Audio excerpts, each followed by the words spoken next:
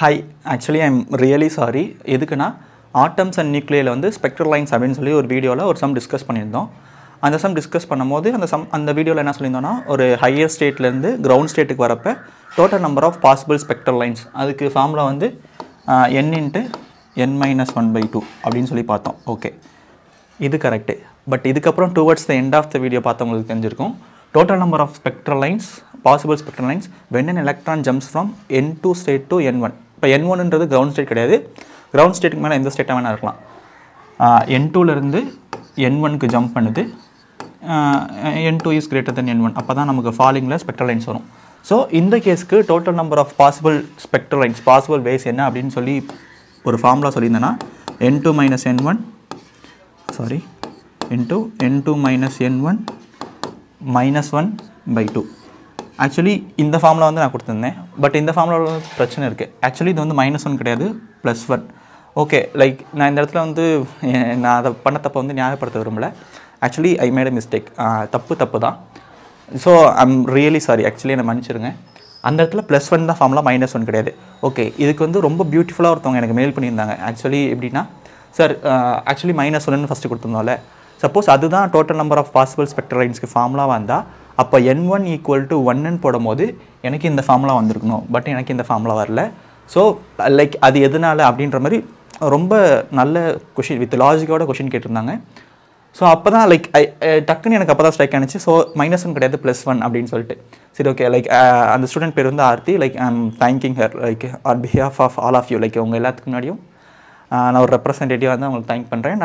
And I appreciate that. Okay, like suppose அவங்க மட்டும் தெரிஞ்சிக்க கூடாது அப்படின்னு கிடையாது. லைக் நான் அவங்களுக்கு மெயிலும் பண்ணிட்டேன் லைக் இது +1 தான் அப்படின்னு. பட் ஸ்டில் அவங்க அந்த எரர் ஃபவுண்ட் அவுட் பண்ணி எனக்கு மெயில் பண்ணதுனால ஐ அப்ரிஷியேட் ஹர் ஸ்பெஷலி.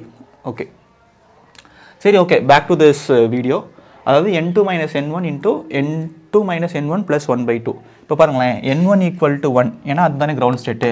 அதை இங்கே சப்ஸ்டிட்யூட் பண்ணும்போது நமக்கு அழகாக வரும் n1 - 1 n1 - 1 + 1/2. ஓகே, +1 - 1 கேன்சல் ஆகி நமக்கு n * n - 1/2. சரி ஓகே. ஸோ எகெயின் சொல்கிறேன், n2லேருந்து n1க்கு ஃபால் ஆகும்போது total number of possible spectral lines வந்து கான ஃபார்முலா இது தான் n2 - n1 into n2 - n1 + 1/2. சரி ஓகே. நெக்ஸ்ட்டு இதை பேஸ் பண்ணி டெலகிராமில் ஒரு கொஷின்ஸ் கேட்டிருந்தோம். Okay, again I am sorry. அதில் இருக்க எந்த ஆப்ஷனும் கரெக்டான ஆப்ஷனாக இருக்காது. ஏன்னா நான் அந்த ஆப்ஷன் க்ரியேட் பண்ணும்போதே லைக் நான் முன்னாடி தப்பான ஒரு ஃபார்முலா சொல்லியிருந்தால அந்த ஃபார்முலா பேஸ் பண்ணி தான் சம்ஸ் போட்டிருந்தேன். ஓகே, அதுக்கு காம்ப்ளிமெண்ட்ரியாக இந்த சம்ஸ் வந்து நான் உங்களுக்கு சால்வ் பண்ணி காமிக்கிறேன். அப்புறம் எலக்ட்ரோஸ்டாட்டிக்ஸ்லேருந்தும் ஒரு கொஷின் டெலகிராமில் கேட்டிருந்தோம். எலக்ட்ரோஸ்டாட்டிக்ஸ் தானா? ஆமாம், எலக்ட்ரோஸ்டாட்டிக்ஸில் அந்த கெப்பாசிட்டன்ஸ் பேஸ் பண்ணி.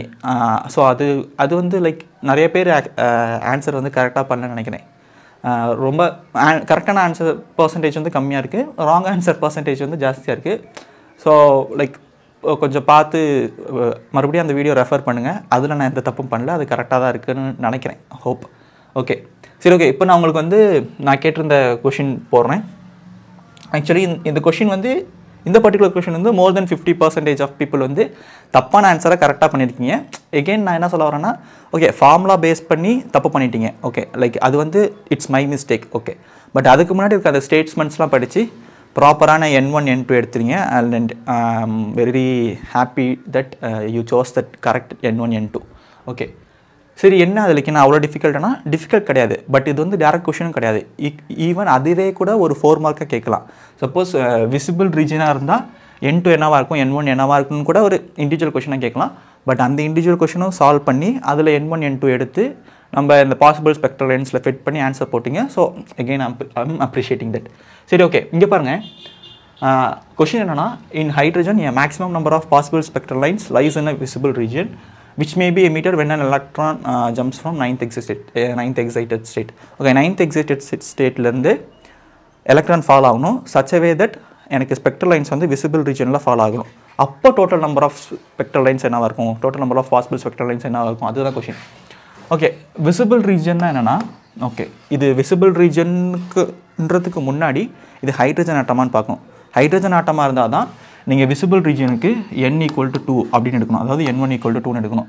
ஏன்னா நமக்கு லைக் எகெயின் சொல்கிறேன், விசிபிள் லைட்னா அதுக்குன்னு ஒரு பர்டிகுலர் எனர்ஜி இருக்குது, அதுக்குன்னு ஒரு பர்டிகுலர் வேவ் லென்த் இருக்குது. அது for particularly hydrogen atom N2ல follow ஆனால் மட்டும்தான் நமக்கு விசிபிள் ரீஜன் கிடைக்கும். இதே உங்களுக்கு மேபி பெரிலியம் லித்தியம் அப்படி போகும்போது N2ல ஃபாலோ ஆகும்போது உங்களுக்கு ஜாஸ்தியான எனர்ஜி கிடைச்சிடும். ஈவன் எக்ஸ்ரே கூட கிடைக்கலாம். ஏன்னா எனர்ஜி ஹையர் ஆகுதுல்ல அதனால். ஓகே ஓகே இங்கே பாருங்கள். Okay spectral lines visible ரீஜனால் N1 = 2. Next வந்து இது ரொம்ப சின்னது தான். அதாவது 9th excited ஸ்டேட்னா N2 = 10. Excited state 9னா orbit வந்து 10th ஆர்பிட் கரெக்டில். ஏன்னா first excited ஸ்டேட்னா second orbit. Like similarly அப்போ 9th எக்ஸைட்டட் ஸ்டேட்னா ஆர்பிட் வந்து 10. இப்போ N2 = 10, N1 = 2. இப்போ நம்ம போட்டு பார்த்தோன்னா நமக்கு என்ன வரும்னா ஃபார்முலா படி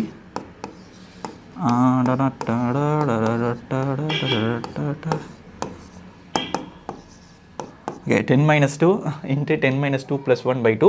10 - 2 வந்து 8, 10 - 2 + 1 வந்து 8 + 1 9/2. ஸோ இதுவும் கேன்சல் ஆகி 4, 9 4s are 36. ஸோ ஆன்சர் வந்து 36 தான், ஆப்ஷனில் கிடையாது. அண்ட் ஐம் சாரி, லைக் இது வந்து ஒரு மன்னிக்க முடியாத ஒரு தப்பு தான். But okay, like I'm correcting. Like இந்த இடத்துல வந்து நான் சொல்லியிருக்கலாம், ஈவன் நியூட்டன் தப்பு பண்ணார், ஐன்ஸ்டைன் தப்பு பண்ணார், ஸோ நானும் தப்பு பண்ணுறேன். அப்படி கிடையாது. தப்புனா தப்பு தான். லைக் அவங்க தப்பு பண்ணும் போதும் லைக் அவங்க பீரியடில் இந்த பீப்புள் வந்து அவங்க கிரிட்டிசைஸ் பண்ணாங்க தான். But I am accepting that. Okay okay இதுக்கு ஃபார்முலா வந்து எகெயின் நான் சொல்கிறேன். N2 - N1 × N2 - N1 + 1/2. இந்த ஃபார்முலா போட்டு பண்ணுங்கள். அண்ட் இது வந்து நமக்கு ஃபிசிக்ஸில் மட்டும் இல்லை, மேபி கெமிஸ்ட்ரியில் கூட சேம் டாப்பிக்கில் வந்து இருக்குதுன்னு நினைக்கிறேன். ஓகே ஸோ அதுவும் பார்த்துக்குங்க. Like again I'm sorry, I made a mistake. Like நான் தப்பு பண்ணிட்டேன் தான். ஓகே மன்னிச்சிடுங்க. And I am appreciating that student எனக்கு மெயில் பண்ணி இந்த எரர் வந்து நோட்டிஃபை பண்ணதுக்கு. Hope you enjoy this video. Like share comment பண்ணுங்கள். பயாலஜி சிம்பிளிஃபைட் தமிழுக்கு சப்ஸ்கிரைப் பண்ணுங்கள். தேங்க்யூ.